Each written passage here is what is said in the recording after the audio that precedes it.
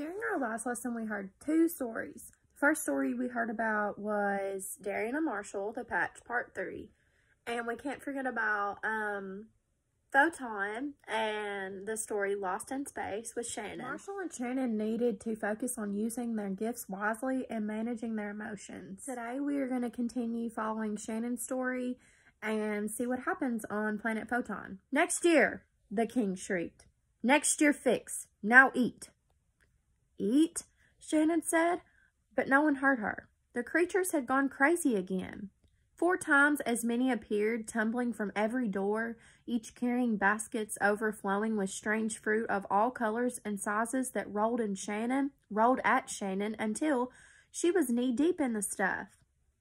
But, sir, she said, or your majesty, or whatever you are, I can't eat all of this. Besides, Eat, the king said. He was loud, but he sounded kind.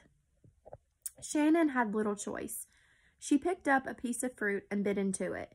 It tasted wonderful, like spice and honey. Her bite set off a riot. The creatures dove into the fruit, gobbling it as though they had never eaten before. They chomped and grabbed and chomped some more. Soon the floor was a river of juice and smashed fruit.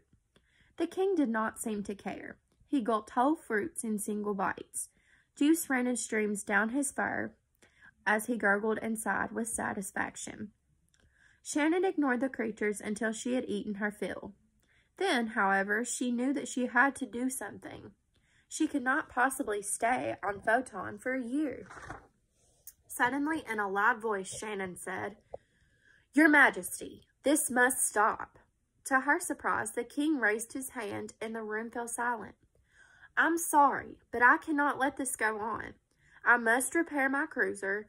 If you have no repairman to help me, I will need tools. I must repair the ship myself. No eat, the king said, and his eyes looked sadder than usual. I have eaten, and I thank you for the food. But now I need to take action. I want to go home. The king nodded. He seemed to understand.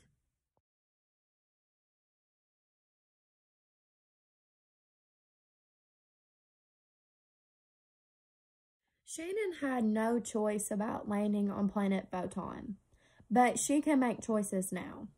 So how is she avoiding becoming like a photon creature? When you're in a group, do you make choices for yourself or do you let the group choose for you? Sometimes a group makes decisions by voting, but sometimes people make decisions for others when maybe they really don't feel comfortable with doing that or they don't want to. How are the two things different? Many younger people can feel like a lot of choices are made for them.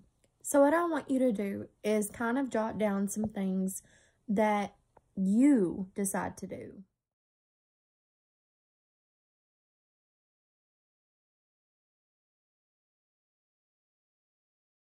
I want you guys to make a list of all the choices that you do get to make. Choices are thoughts and our actions are based on our thoughts. If you're unsure if something is a positive or a negative choice, see how that choice makes you feel. See how that thought makes you feel after you have Act on that choice.